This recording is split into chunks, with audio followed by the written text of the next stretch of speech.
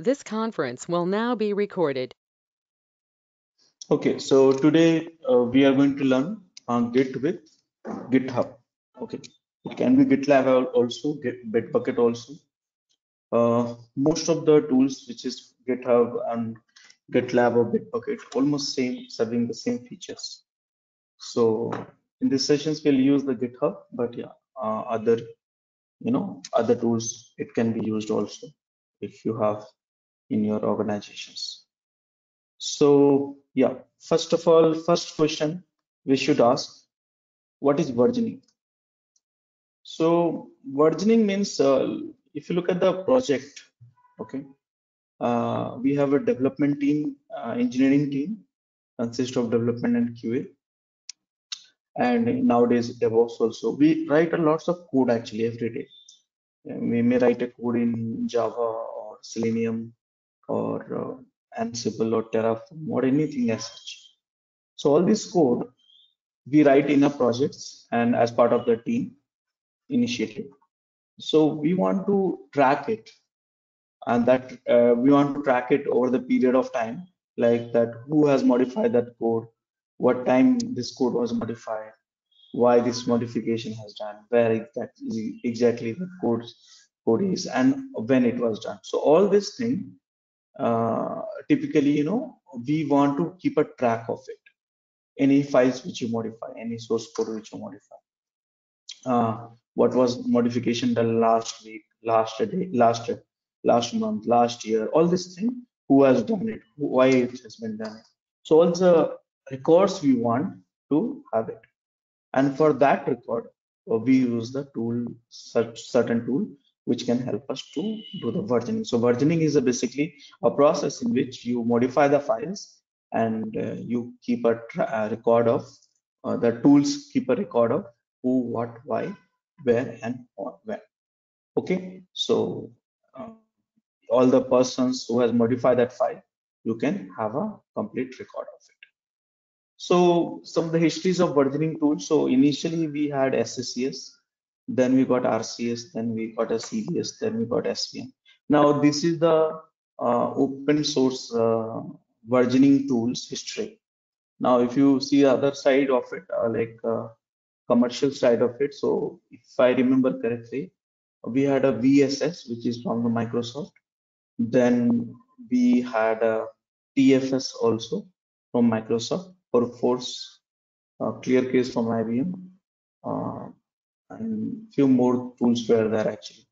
MKS also I have worked in one of my companies, if I remember, Accurave or something like that. So there's so many tools are there in the dominant in the market. So right now we are using Git for it, and again it's open source, so you can see the evolution of versioning tools.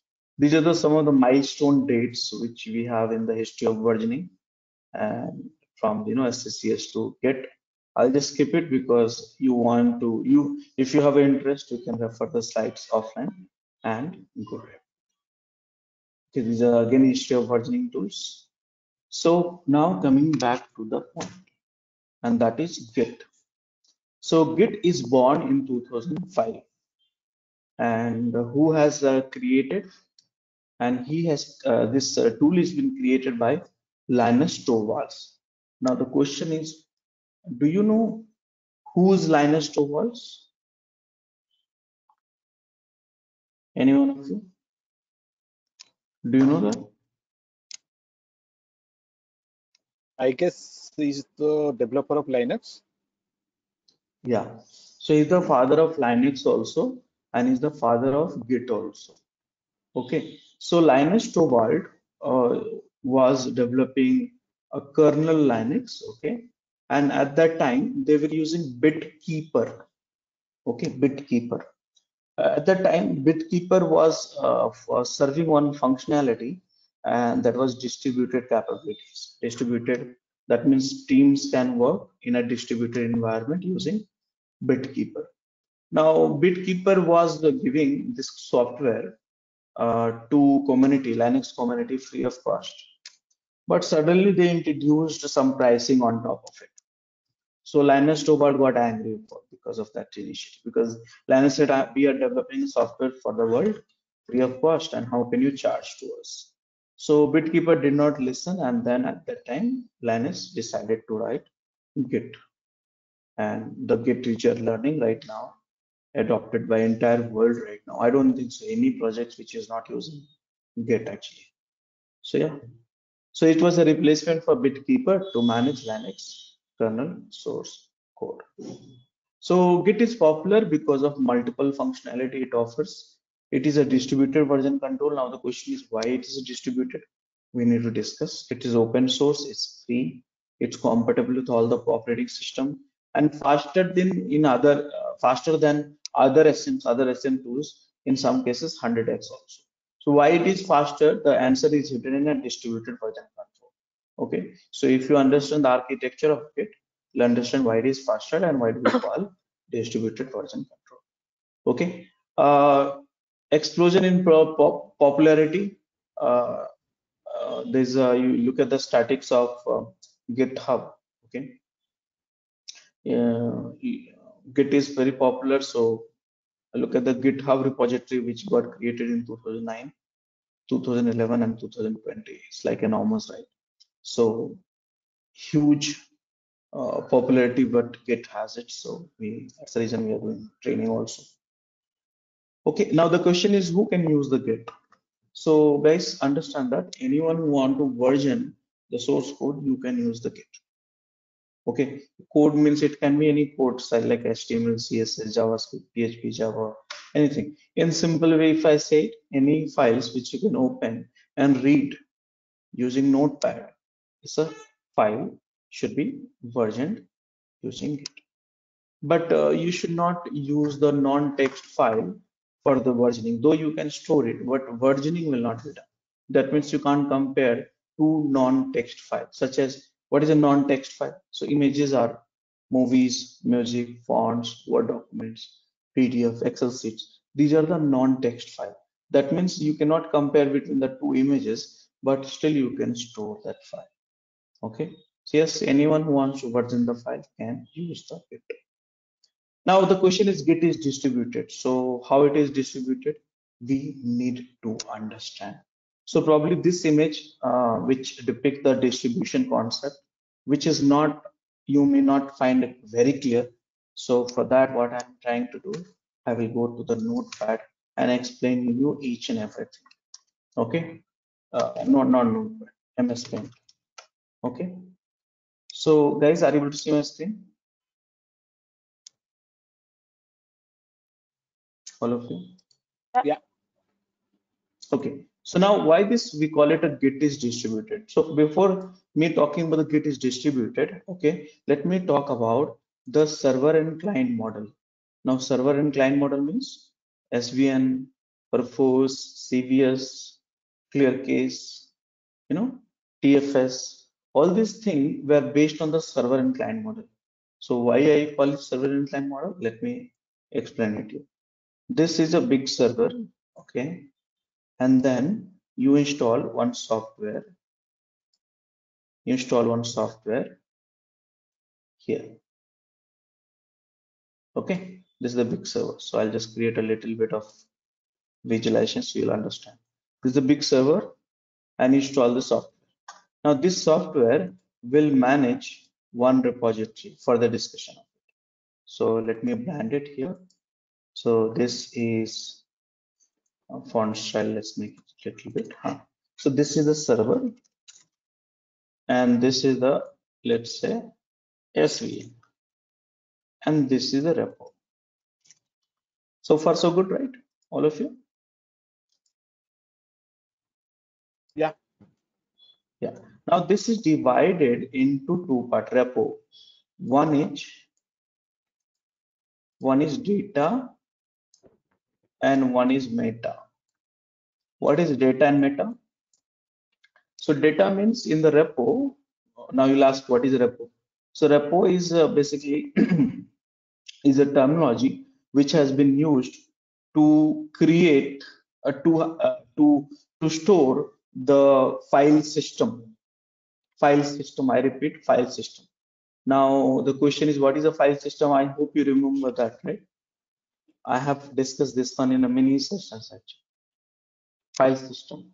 Repo is a terminology which has been used to store the file system, version of file system.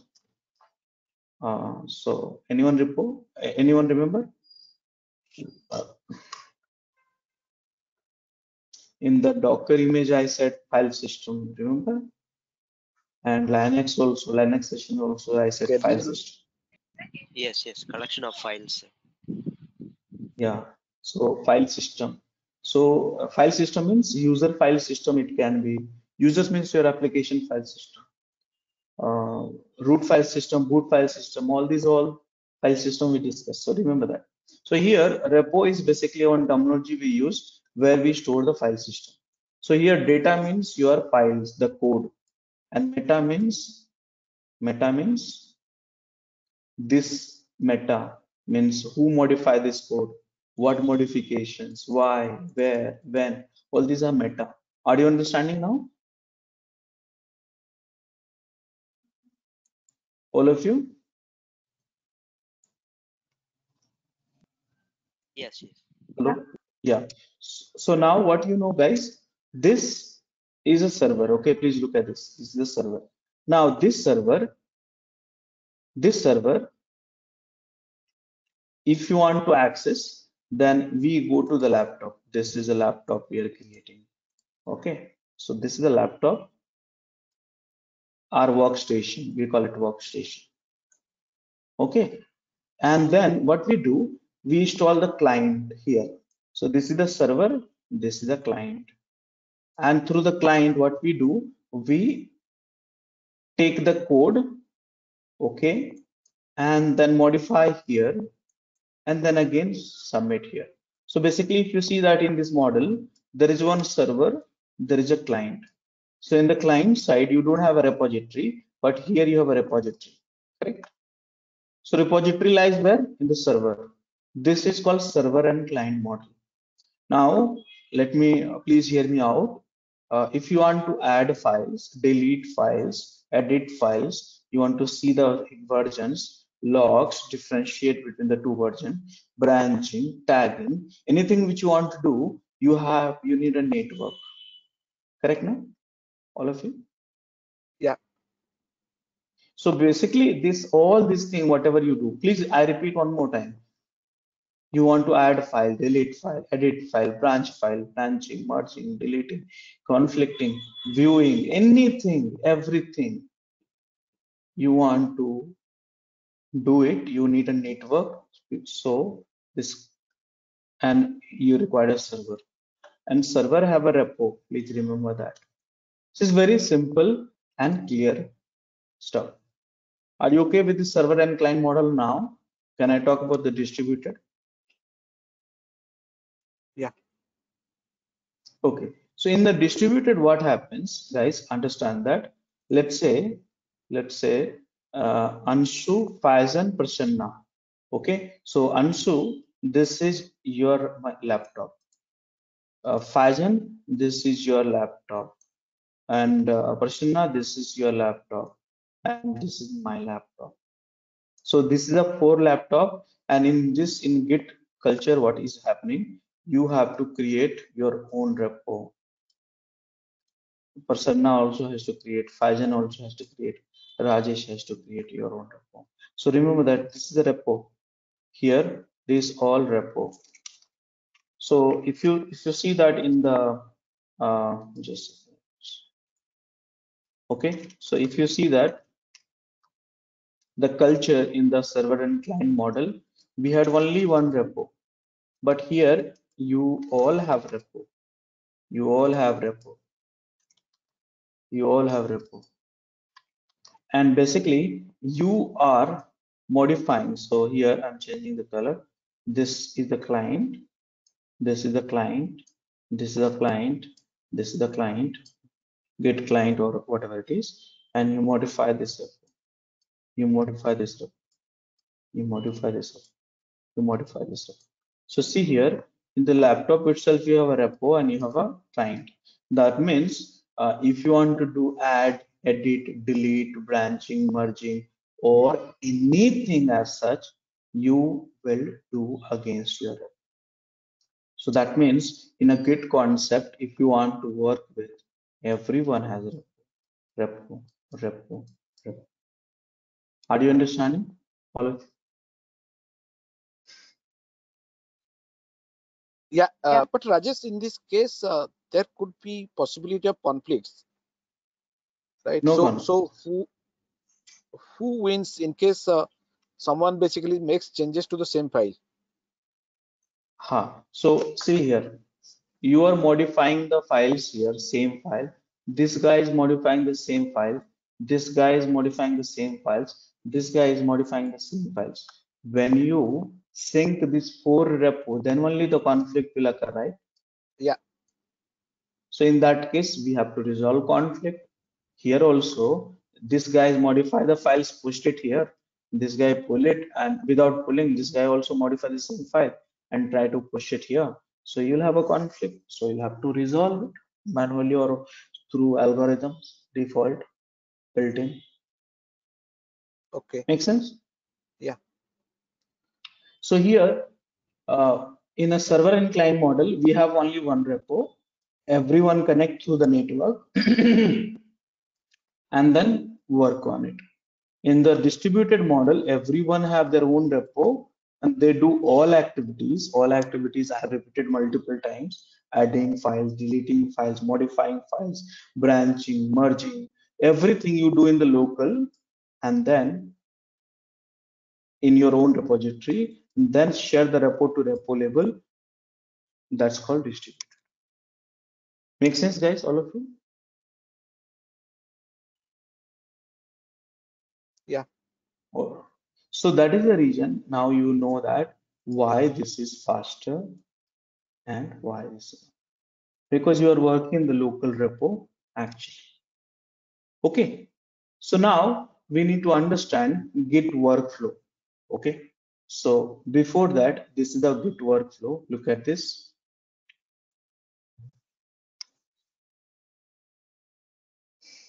So here, working with local repos, and here working with remote repos. Okay.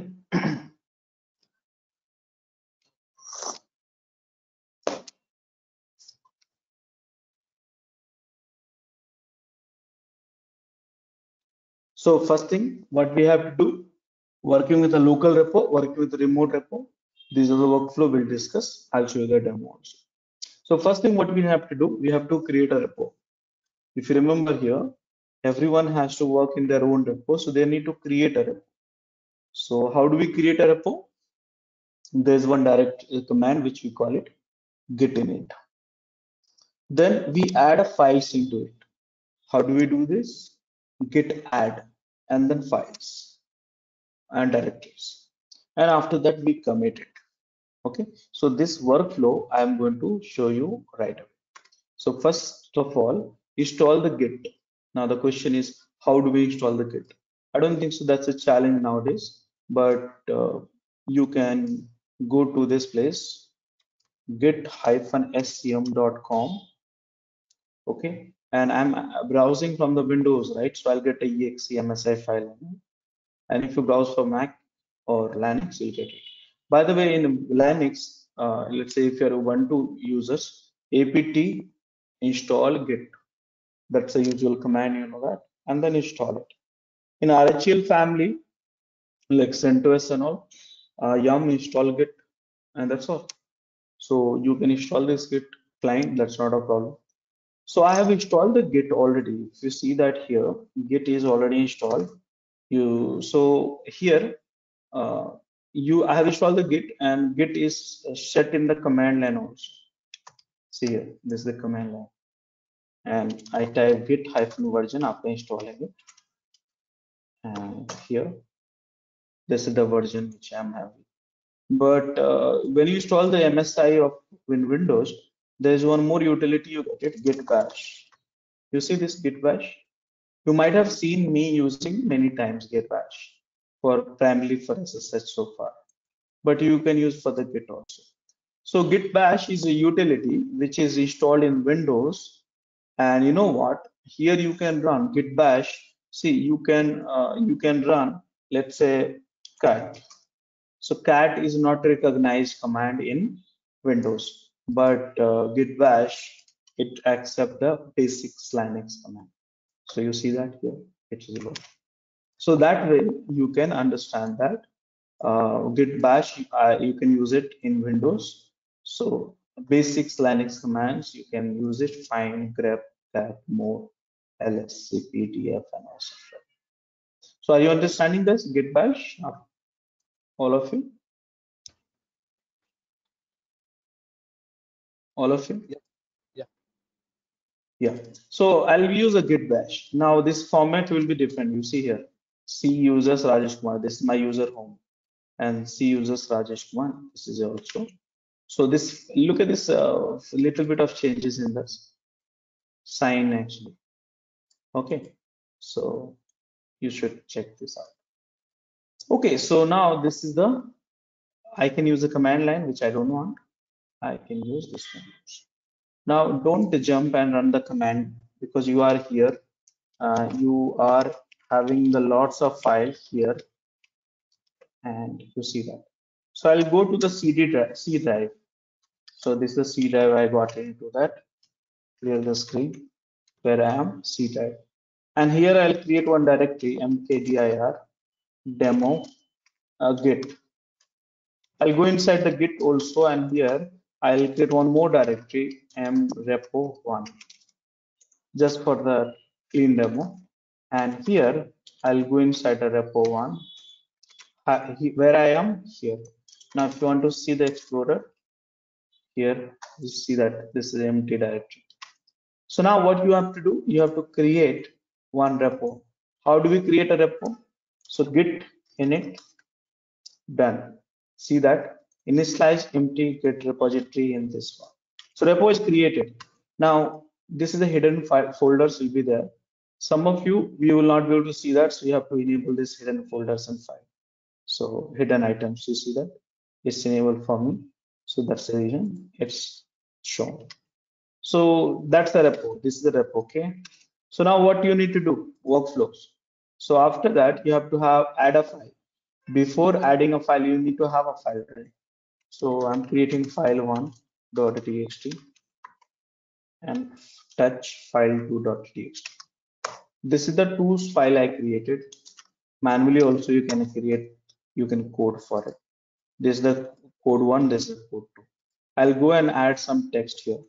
This is my code line 1 and 2, 3. 3 lines of code I have written here, and here I'm writing only one. So here 3 lines of code, one here 1 lines of code. So what to do? So you can add all things together.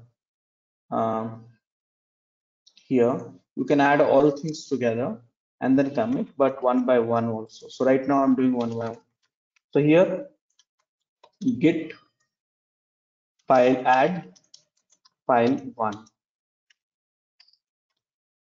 Okay, and you see that here I added. Now I'm going to commit, git commit, and this you have to give the name. So before committing, you know what guys, you have to set your username and email address for it. Now this is a one-time activity, you don't have to set it up every time.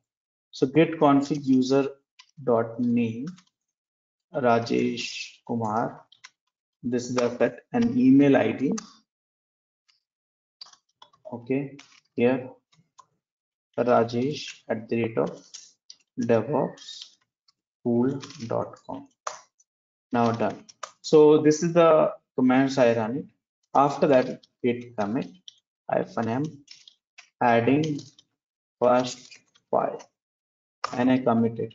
And after that, I'm seeing the logs, and here you have logs.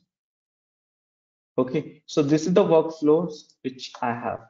So you see that try to find out all the answers here. So here, who has committed? Rajesh Kumar. What time he has committed?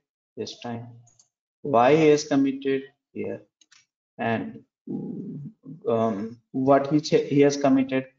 So show command, get show command, and this content here.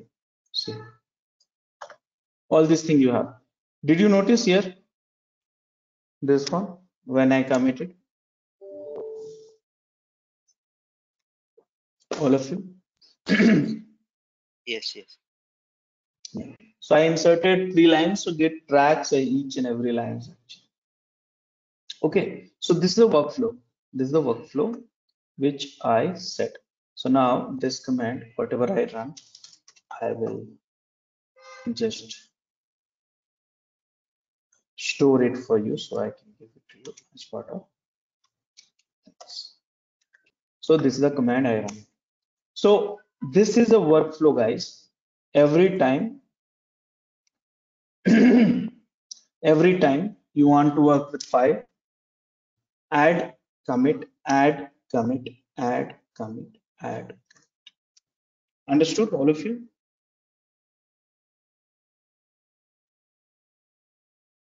Yeah. Mind it here. Should never forget you are commenting to the local repo only. This means from here to here.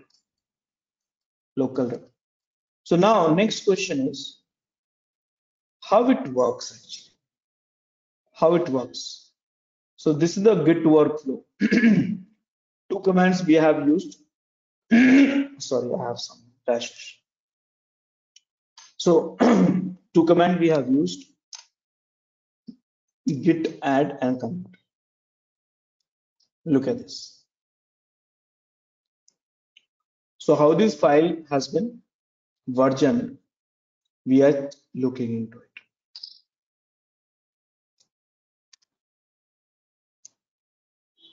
Did you understand, all of you?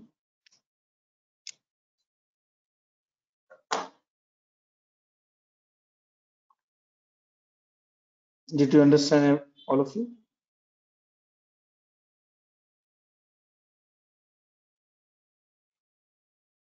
Yeah, we understand. Yeah, but I'll put it little bit detailing. So let's create one more image actually. So guys, please look at that image. What happens? This is a what place? This. Okay, this is the repo. Now guys, this is having two areas.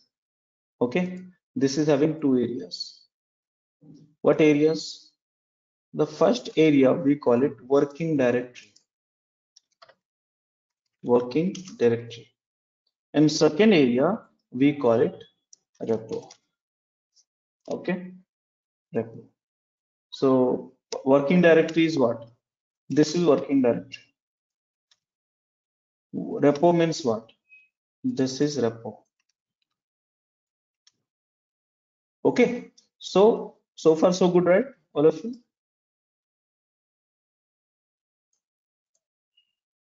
Okay, all of you? Yeah. Yeah. Now what happens? Look at this image one more time. When we do add, then the file moves from working directory to staging area. So basically what happens? This is human area. Human works in the working directory. This is the human, we and me. And we work in the working directory. And this is the file. This is the lines of code. So guys, what we do when we add add, so is move the file from working directory to staging area. But where is the staging area? So repo is divided into two areas again. Okay, repo is decided into two areas. What is that? So one is called staging area or indexing area. Okay, anything you can call. And second area Second area we call it repo area.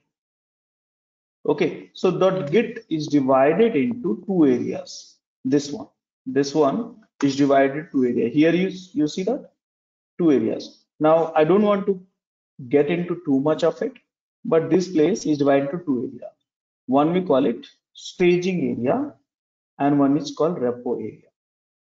So what happens when you add sorry, so when you add a file, what happens? This file travel to staging area, and when you do the commit, okay, when you do the commit,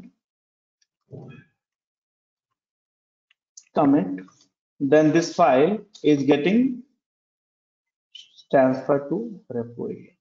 So this is the overall transitions. You see that. So git add and git commit. Are you able to see that workflow?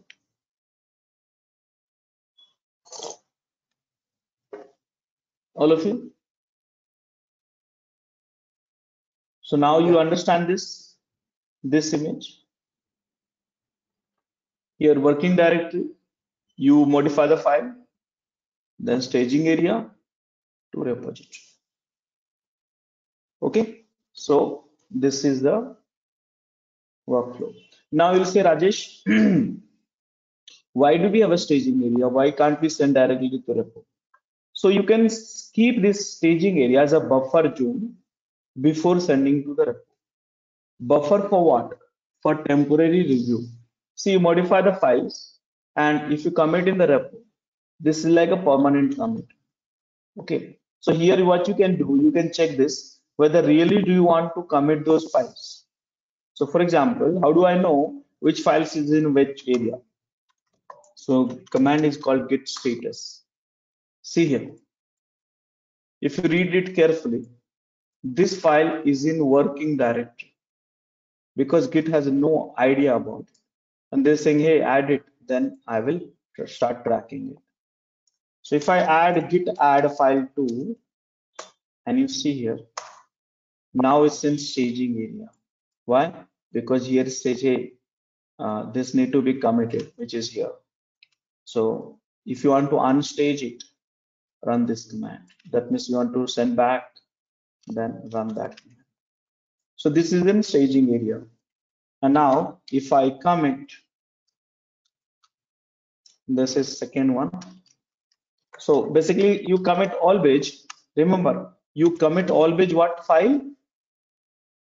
The file which you have in the staging. Will you remember that? Yes. So you always commit the files which is in staging. So when I run this command, no matter whether you have too many files in the working directory, whatever the files you have in staging will be committed. And here you see that git status. Nothing to commit, working tree is clean. Why? That means whatever you file here you had, you got it in a staging and then committed. So there is no file pending which is here or here to commit. So working directory is clean, working tree is clean. So this is how it is going into that.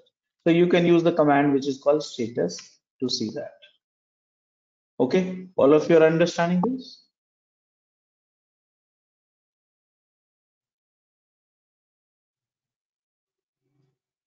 All of you? Yeah.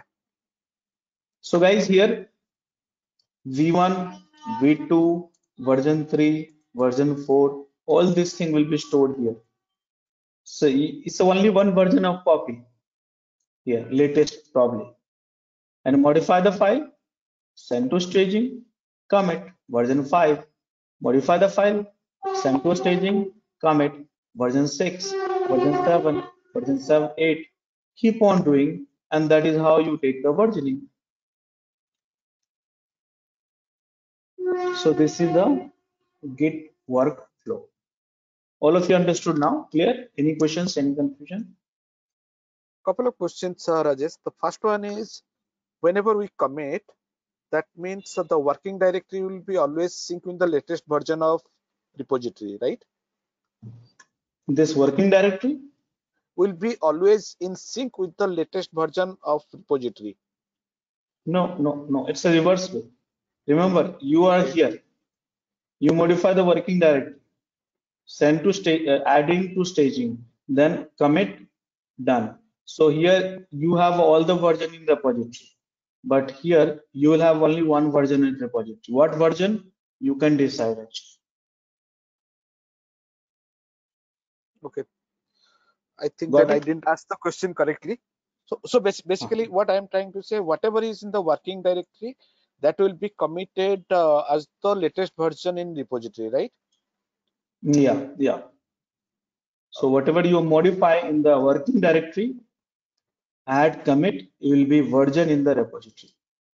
So repository will contain all the history of files you modified in your working directory.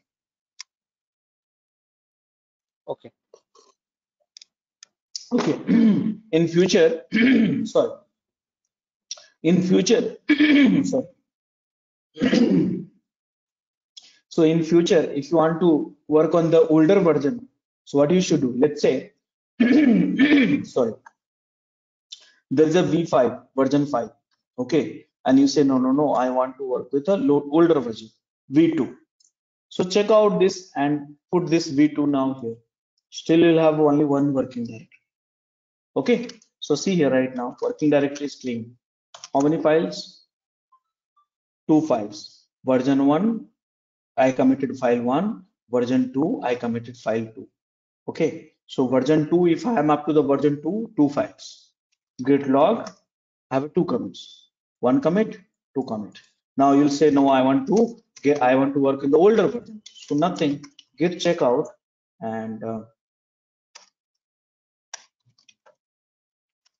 git checkout and then version 1. This is the version 1 here. And you see that you check out the older version. Now you want to go to the latest one, check out master branch, and you got the latest. So this is the place you work on the latest version or the older version. Add, commit, add, commit, add, commit. Understood, all of you?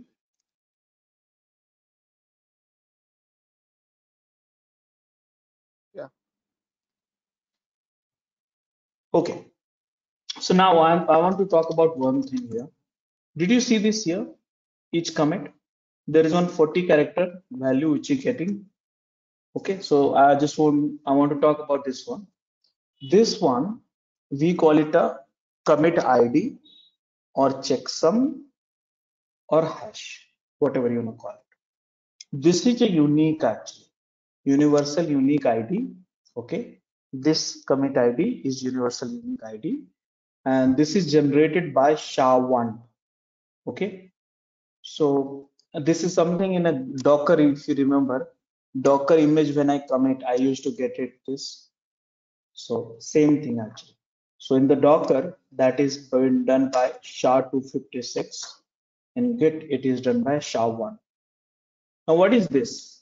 So here, remember that in Git, we do not create a version 1, version 2, like that, incremental version. 1, 2, 3, 4, 5, 6, 7, 8. No, it's not like that.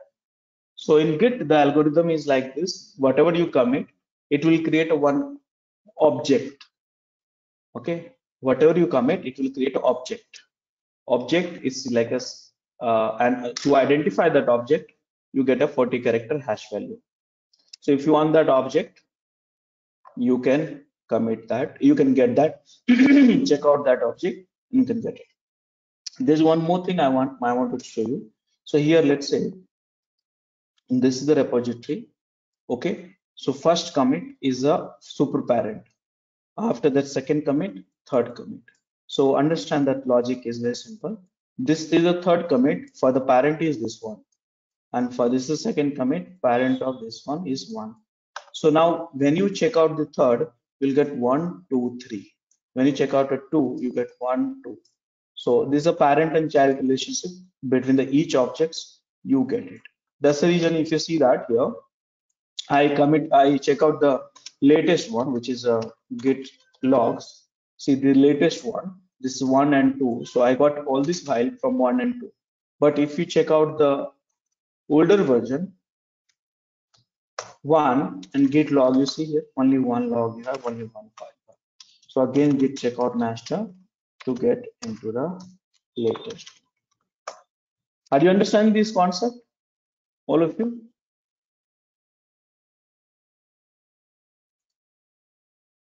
All of you? Yes. Okay, so now more or less you have understood what is Git, why Git, how to install Git, how to work with it. Okay, some of the scenarios which I'll talk about now. How to commit multiple files. So here file 3.txt, file 4.txt, file 5.txt. So here you see that right now I have additional files. Now git status. See, these are the files in working directory. Git add dot star, add it all, and you see that these all are in staging area. Now git commit and third commit. But if I commit this command, if I run it, all the files which is in staging area will be committed. But here I'll do the selective one. So what selective one? So I'll go for file.txt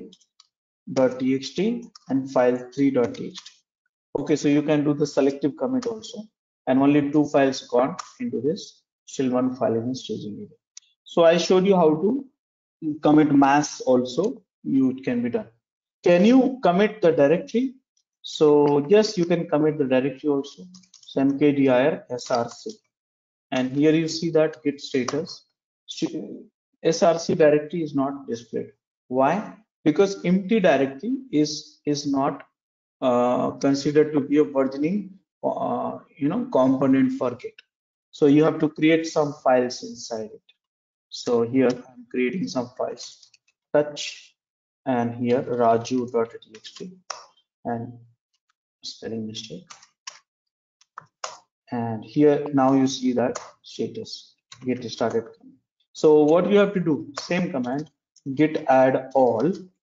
Okay, multiple commands is there, git commit and adding all, and done. So now everything is committed, including the files and stuff like that. So whatever you had in the working directory that has been moved to. So this is the way you can work.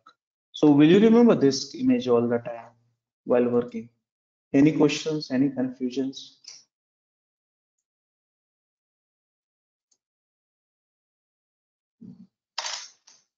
Correct? All of you?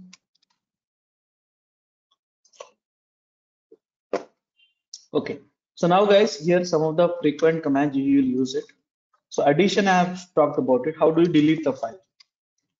So here, let's say there's a file which you want to delete, is file.txt. So using the git, you can delete rm and file.txt. Now you should always use the status command. You see that git status, and you see that, oops, sorry, git status, and you see that file is deleted. File is deleted from the local, but file is not deleted from the repository. But it's not a permanent delete. Understand that I'm deleting the file. Commit, add, deleting, right? Deleting a file. So here you see that here git log. Now you see that is going, so I just want to use it. Git log ---- one line, and you see that guys here. Look at this. The file was here, file.txt was here, but it got deleted in this commit ID. Okay, so when you are at here, I'm at here right now, head is master here. You are at here, then I see that file is not there, file.txt.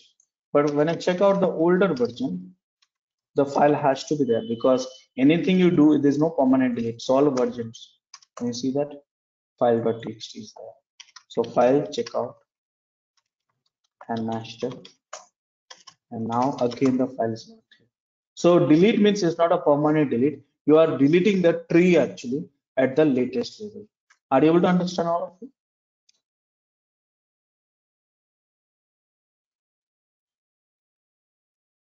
All of you?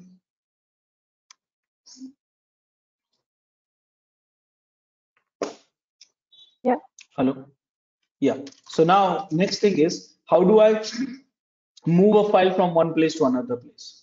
So guys, there's a command called move MB. This MB you can use for renaming purpose also, moving purpose also. So file1.txt, I'm moving to src.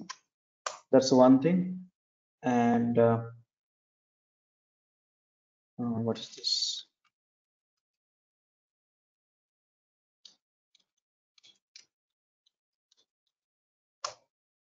No, it's not happened. So here, file one, I have to specify the path here. Okay. Oh, sorry, my bad. File.mb, no, it's a git mb, right? See, so here, git mb, I did this, and now you see that status. You see here, the file got renamed. MB command is like moving command also renamed, and here same thing you can do with local also. So here you see git file3.txt to file 33.txt. I'm renaming it here. MB command I missed it. See here. And then git status. See here. So MB command you can use for the renaming, moving, whatever it is. Git. By the way, if you see that notice properly, this already in the staging area. So when you delete a file or when you use the move command, MV command, then automatically they will push the changes to the staging area. And then local changes has been done, you see here. Okay. So now what to do? Nothing. Staging area. So you commit here, moving and renaming. One go. A spelling mistake, actually I'm doing a lot, not sure why. Done. And git status, you see that, and then things as done. So this is the way you can do that moving and renaming also. So guys, did you understand all of this flow now? Any questions, any doubts on this? Rajesh, I missed that part where we can see the hash value of each commit. So can you show that command again? Git log. Oh, okay. And Git. okay. And when you use the short one, I use the short one. First 7 character also is unique. This is the first 7 if you are character. going to look for the files which has been committed in this hash values, what was the command? Then git show. Yeah. Okay. Okay. So the guys, this is the way we work with local repo. So if you want to work with it, this is the way you have to do that. All of you, any questions, any things?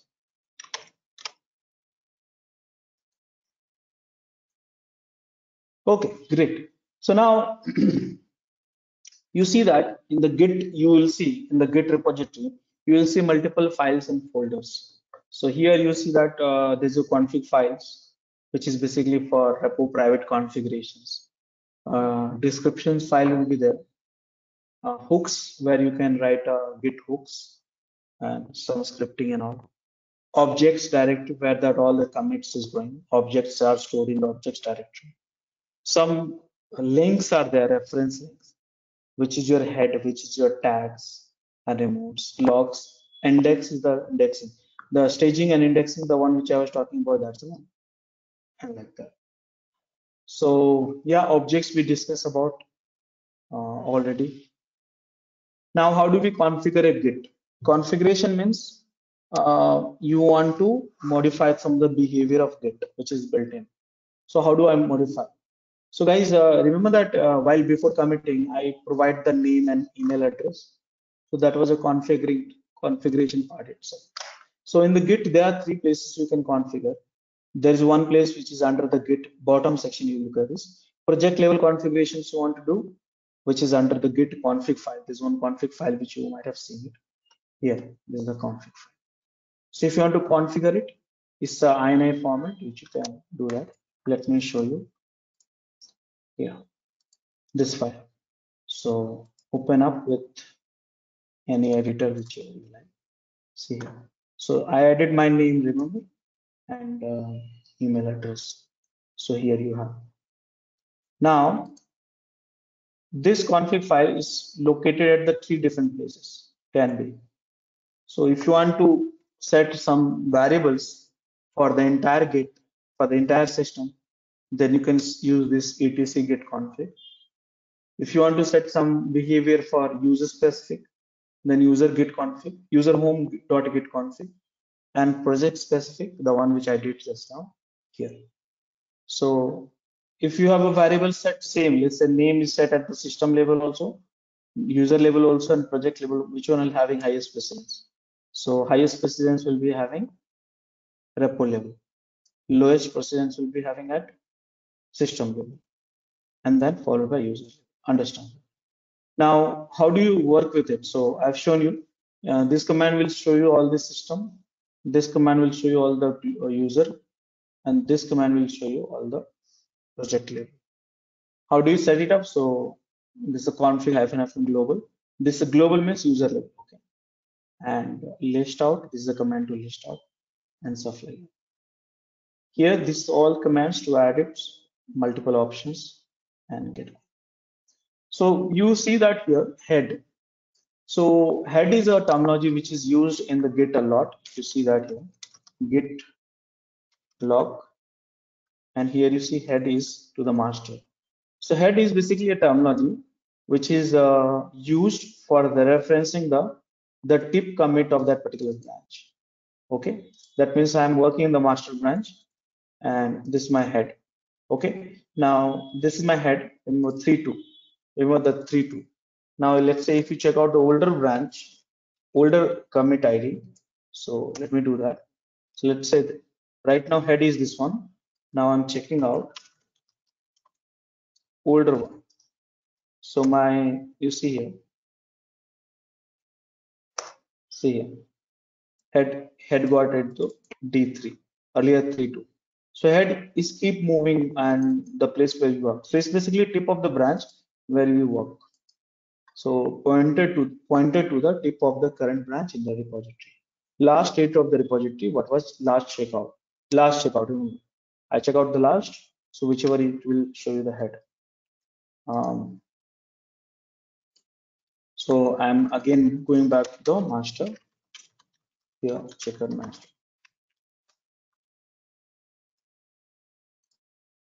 Okay, so some of the operations which we do, help, git add is done, commit we done, and commit message some of the best practices, and logs we completed.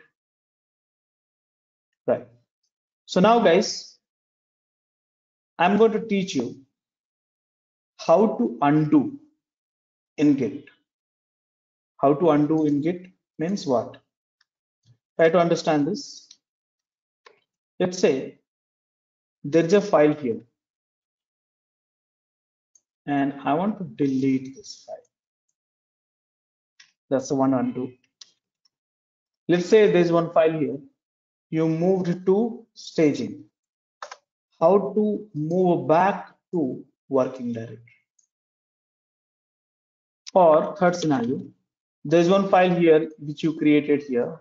You move to staging, and from the staging, there's a repository you committed V5, V6, or whatever it is.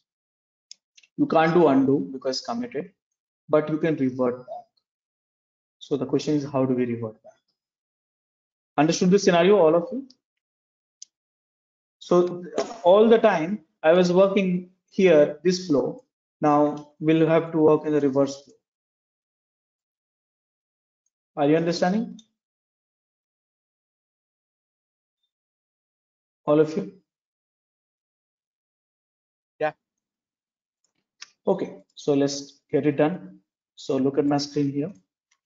So here git status. Do we have any file in working directory? No. Let me click on file clean.txt.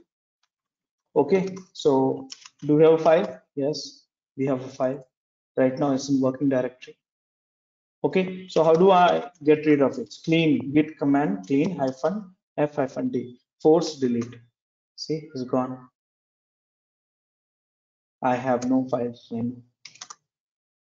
Now that's one scenario is done. Now how do I undo from the staging to working directory? So for that, let me push the file to staging. So touch reset.txt git add reset. Where is this file now? This file is staging right now. See. So how do I move back to working directory? So git reset file name reset.txt and you see now it's working directory. Okay, and then if you want to get rid, I think you know that -d. Now what about this file here? We have in the committed repo, and we can't undo the things, but you can revert back. How do I do that? So let's do this. So here touch, please remember that touch good.txt git add git commit is a good one. Are you understanding this code? Good commit. One go, all of you. Are you understanding? Yeah. So yeah, I committed. Now I'll do the bad commit also. Bad commit. See here guys, there is one good commit with a good code and there is a bad commit. This is a bad commit. I have a bad.txt. This is a good commit. I have a good.txt, which is a part of it. So now this file is a bad and this file is bad and this is where the builds are failing. Now teams are complaining about it. Hey, build is failing because of your commit. Can you do one thing? Can you revert back? And so at least the build will be stable and you can take some time to fix it. So how do I do the revert back? So git revert, and here I'm reverting this. So this revert means I will get the head to this one. So this one will be moved to up. This will be there, but copy will be done. Referencing will be done. So see here, they will ask you why you are reverting. Give some reasons for it, and done. See here. So I reverted this one. So basically this one and this one should be same. Between this one and this one, there's a one change you should be having bad.txt, correct? All of you? Yeah. Hello. So let's see that here. Git diff compare this one and this one. There should be bad.txt. Here it is. And if I compare the first one with the third one, see, both the same, no change. So this is how you can undo the things and get it working. So let me store these commands, whatever I used so far. Got it, guys, all of you?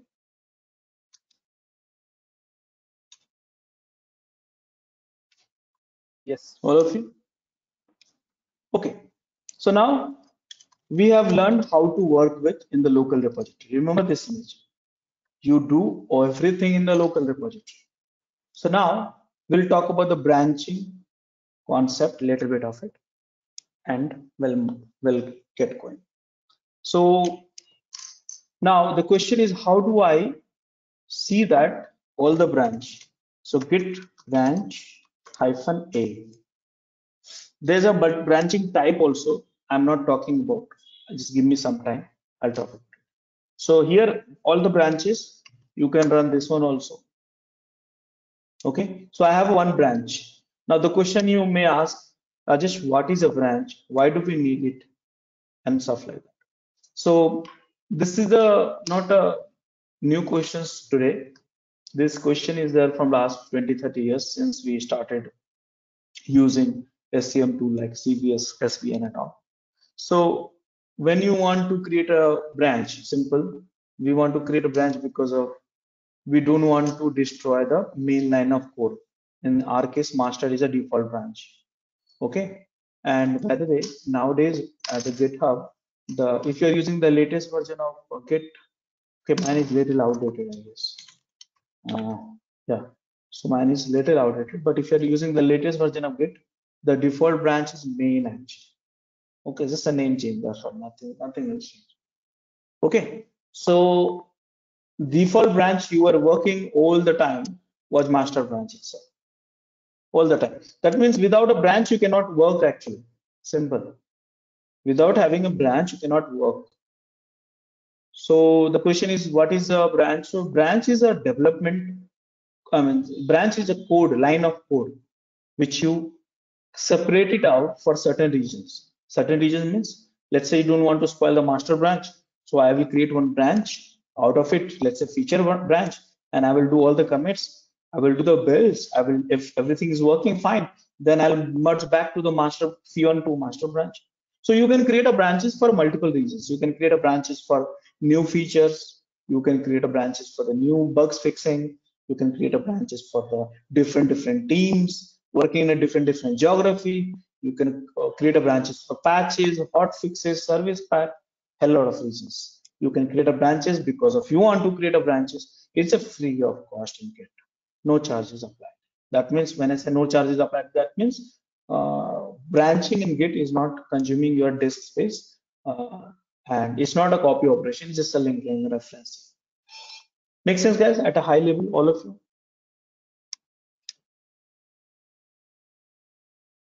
All of you? Yes. So now that what I'm going to do. So I'm going to create one branch from the master. How do I create? Git branch P1, feature one, okay? And here you see. Now you see that there's one asterisk sign next to master branch. What is that? So remember that there's only one working directory. Mind it, there's only one working directory. So, and here, as per the discussions what we did, we created two branches. One is a master branches here and one feature branches. So you are working by default master branch so far, but you want to work with a fewer branch, so you have to check out actually. So you can check out the commit ID also, you can check out the branch also. So see here, git checkout P1. So right now, whatever the files you are seeing here is from the P1. Simple. So switch the branch, check out master branch here, check out P1 branch here. But basically, I don't have a changes anything, so you don't see the difference. So right now, let's work on the P1 branch. Right now, P1 branch. Touch P1.txt git add. I'm committing in the P1. Remember, git commit -m P1.txt. Committed. See here, P1.txt is there. Now check out this master branch, and you see P1 is not there. Understood now, all of you? How do you create a branch? You create a branch, check out, and then you work on it. And this is how the separating the branches from one another at a higher. All of you understood?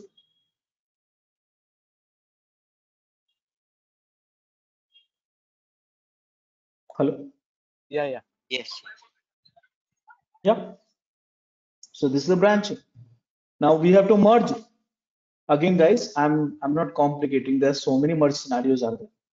Once you get comfortable, okay, you will start exploring all those options. But right now, most frequently used options I'm trying. How do merge it? So there are three merges algorithms which we have. Okay, one is here I'm talking about which one I should talk about. That's the one fast forwarding merge. Okay, merging. These are merging techniques which I'm merging algorithm which I'm discussing. And one is three-way merge. Sometimes we call it recursive also. Recursive. And there's one cherry picking. I love this.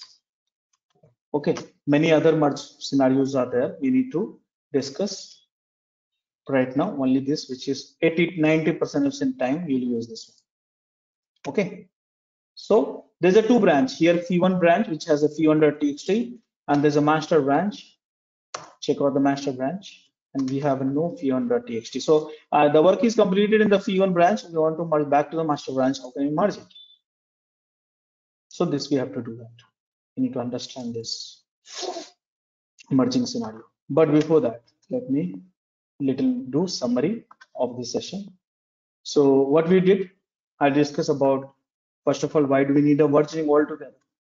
Then we discuss about the multiple tools, and then Git was one of them. Then we discuss what is a Git, how it works, Git workflows, how to install it. Then started working on it, created a repo, added a file, and then committed it.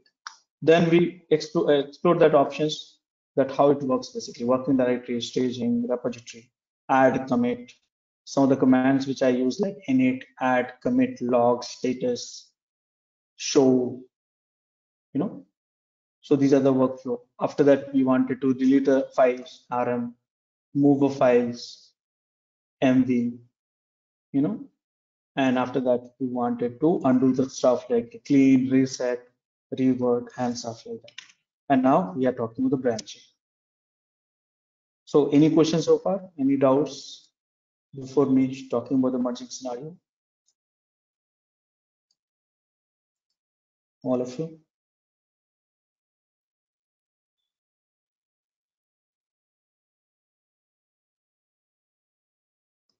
No?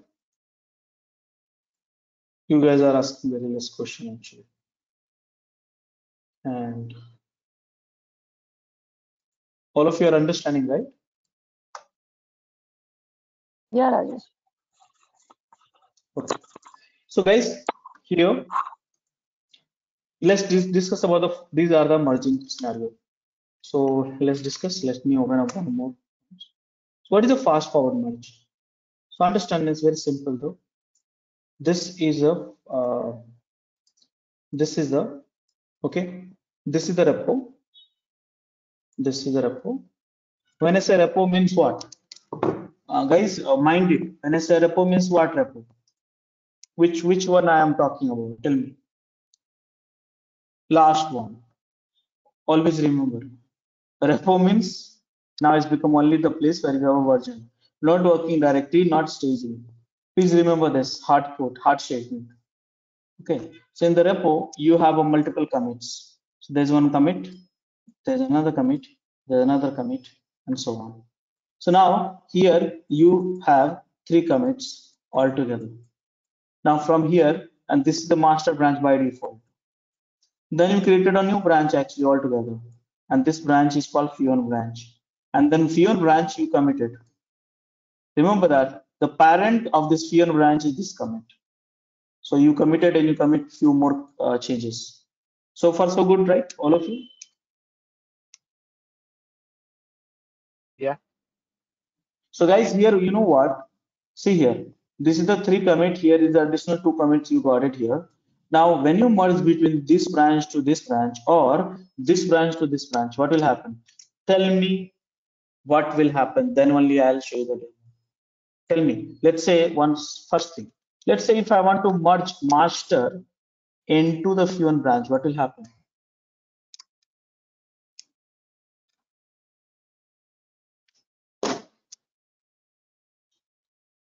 If I merge master in the fee1 branch, what will happen? Do you have any changes in the master? No.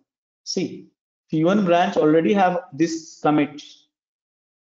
So they say, hey, there's nothing to merge. Let me show you. Nothing to merge. So here, git master, git checkout, v1 branch, okay? And I'm merging. I'm in a v1 branch right now, and I'm merging master. See here. That means in the v1 branch, these 3 commits, what you have in master, is already there. No? It's already there. Got it? Right. Because even you created from the master only. Correct now? And you see the referencing the this one. So this is, if you merge master to v1, nothing will happen. But second scenario, if you merge master v1 to master branch, then what will happen? Then these 2 commits, whatever you see, these 2 commits, you will get in the master. Here. Understood now?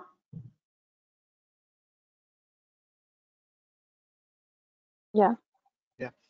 So guys, this merge scenario, we call it fast forwarded merge. So now you'll say, Rajesh, how can I differentiate? Simple. Please hear me out.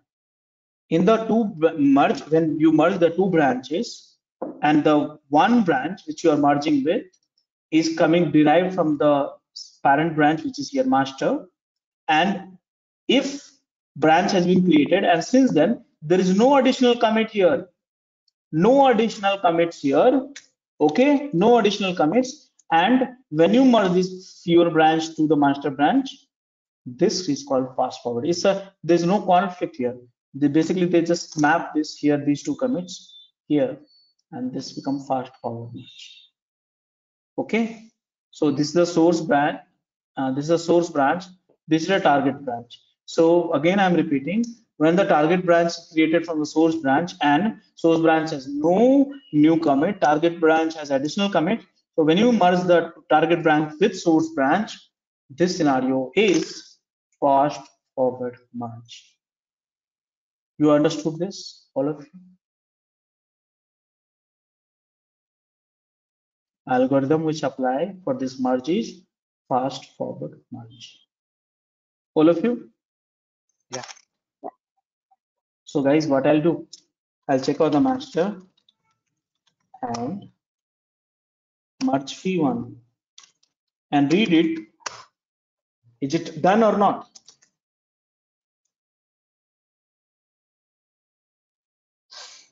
See here. Algorithm applied, fast forward merge. There was no conflict. v1.txt. Understood, all of you? Yeah. Yes. Yeah. Now, next scenario which I talked about is 3-way merge. In the 3-way merge, what happens? Understand this. In the 3-way merge, see here, there's a master branch, there's a v1 branch created. Since the v1 branch created, someone is pushing the commit and the master branch also. So this is a 1, this is a 2, this is 3, this is 4, this is 5, this is 6, this is 7, this is 8. So someone is pushing in the master branch also, and someone is pushing in the v1 branch also. So over the period of time, now see, now here scenarios is occur. You can, if you want this one here in the v1 branch, you can merge, or if you want this one here, then you can merge. Both the way you can merge, both the way, because v1 branch is not having 5 and 6, whereas the master branch is not having 7 and 8. Are you understanding this scenario?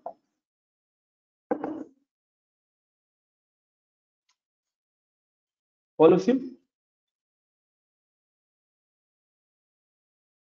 Hello? Yeah. Yeah. So you know what? Typically you'll go for the v1 only. So v1 you'll merge with this one. So 7 and 8 you want here, somewhere here. So this merge scenario where the source and target.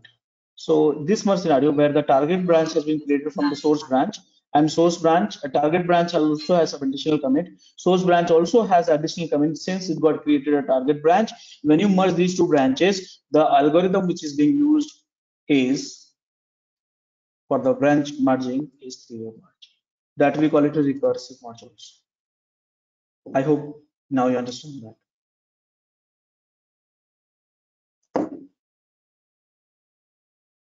All of you? Yeah. Okay. So now let me show you this. I'm creating this scenario, okay? So this is a master branch, okay? So touch master one.txt, git add all, git commit, master one. This is the master one I completed. Oh, sorry. Touch master one, git hyphen m is missing. So this is master one I completed in the master branch. Now I'll check out this v1 branch. Check out v1 branch, and here I'm creating v3,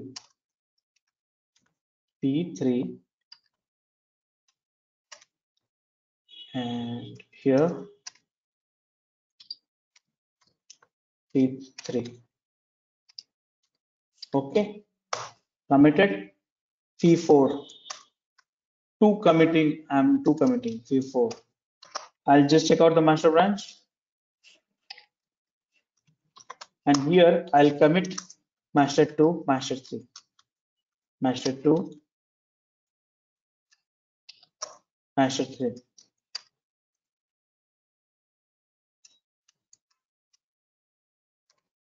Okay, so guys, you see that git log hyphen one line. See, master 1, master 2, master 3, we have which is not in v1. Now check out the v1.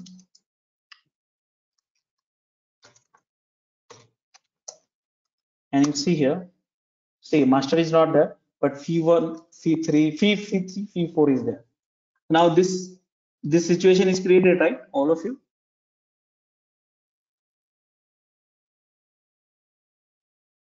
Correct?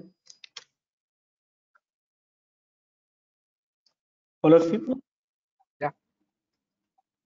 So this situation is created, and when you merge these two branches, so I'll go to the master branch, I'll merge that way. So check out master branch, and now I'm merging this.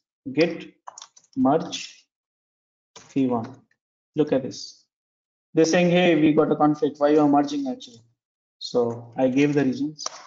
You see that here, merge made by ORTA strategy, which is a three-way merge algorithm. All of you understood this?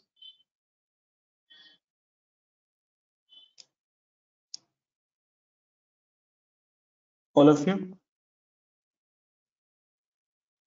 Yeah. Okay. Now cherry picking means what? Cherry picking means picking with chairs. Cherry. Understand that. So here what you are doing, you are having multiple commits here. 9, 10, 11. And you want to pick only one here. So that's called cherry picking. So let me do that. So git checkout v1 branch, and here I'm committing in this v1, v5. Remember v5 I'm doing is the v6, v7,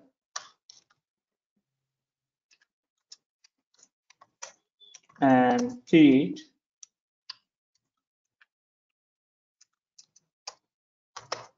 Last. So here one line. See here, p5, 6, 7, 8. Now you want to pick one of these in the master. Which one you want to do? Tell me. Picking only one object right now. Which one you want to do? 7. 7. p7. This is the ID for this. Check out this master. And here, remember the fee7, I don't have that. You look at the file. So I'm cherry picking git cherry hyphen pick and 7.1, which is here. And I pick this cherry, done, 0, fee7. But you don't, you did not get other one, fee6, fee8, you see that you did not get it. So guys, this is the third strategy which we have. It's called cherry picking. All of you understood this? Rajesh, Yeah. hello. Actually, Yeah. here we are doing all the checking based on the new file only. Suppose I have taken I have taken out one file. I mean, in few branch from the master, there is a one file login file. Suppose, and there are Mhm. developer who are working in a different branch on the same Mhm. page, and they have taken a check out from the master Mhm. branch. Okay. Yeah. Now I have committed actually. I have changed something in the login page. Okay. Mhm. And the other developer are also doing the same things actually. He's developing their own things. So we have I mean different branch, and both all the branches having different commit. Okay. Correct. So now in that case, now I wanted to merge all the branch to the master. How it will Mhm. happen? So same way, process of merging is same. So initially what I talked about is branching, how to create branch and how to work with the branch. Next one, Hmm. how to merge the branches, three strategy I showed you. Now, then in your case, maybe conflict solution you want. Conflict has to be there and how to resolve it, right? Right. Yeah. So merging will be done the same way. If conflict occurs, we need to resolve it. That we need to discuss in some time. Okay. Okay, so now guys, last thing after the branching and merging, we have to resolve the conflict. So here what I'm doing, I'm creating a conflict. How do I create a conflict? So guys, this you have a fee1.txt in the master also. Agree with me? And here I am going to modify this is code 1, this is code 2, and this is code 3. 3 lines of code you have it, okay? So vi v1.txt. I modify this code and submit it, git add and git commit, adding code, done. So I committed in the master. Now I'll go and check out that branch which is called view. I modify the same files. I modify the same files vi v1.txt, and now I will have a same code, but only line number 2 will have a something changes. Different developers modify different code, parameter different. So see, are you understanding what I'm trying to say? Trying to do? Git commit, done. So guys, here P1 you have a certain different change. This is a change which is in a master branch. This is the change in the P1 branch. Understood, all of you? All of you? Yeah. Yeah. Now, when you merge these branches, so I'll just check out the master branch. I will doing that way. So now, if I merge these branches, then we'll have a conflict. Why? Because same lines modified actually. So Git is not clever to find out whether this line is correct or this line is correct. So let me merge this. So P1, see here, please do this. You have a merge conflict. Automatic merging on this is failed because this merge conflict cannot be resolved by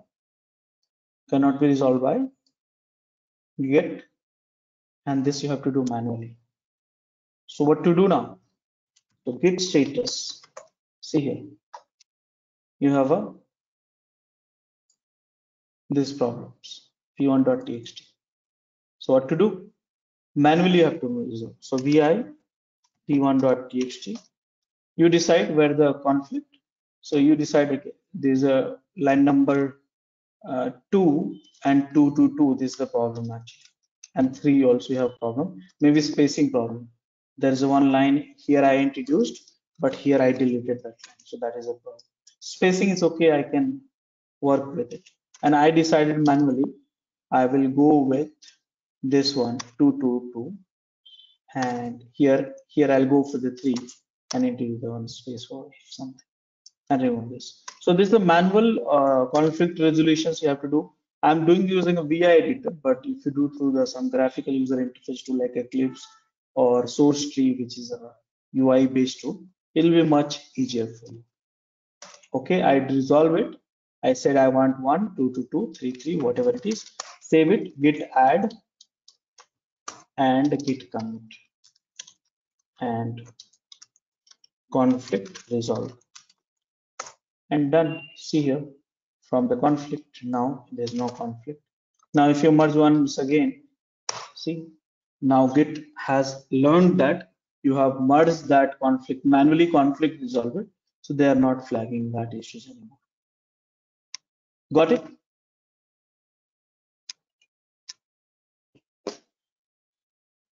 Hello? All of you? Yeah.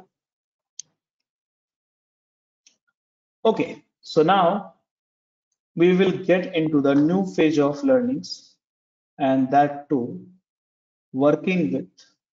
So, Rajesh, one quick question here. So in this conflict resolution, Git basically checks the difference in files or difference in every line of the file.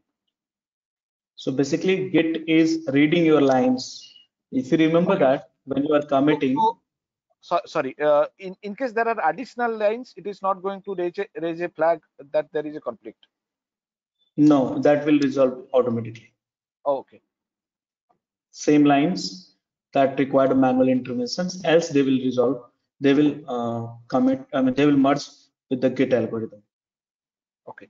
And those two files with difference in lines, that will be saved as different versions.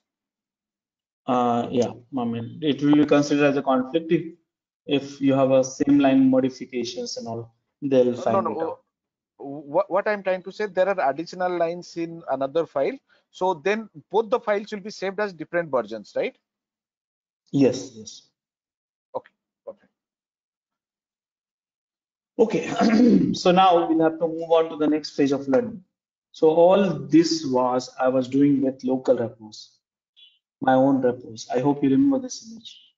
I have not deleted this one. Everything, adding, deleting, modifying, branching, merging, conflict resolutions, everything I was doing with local repo. But we have to do with remote repo. So here working with remote repo, and that's where the GitHub will come into the pictures. So we have to work with it. So before getting into that phase, do you have any questions? All of you?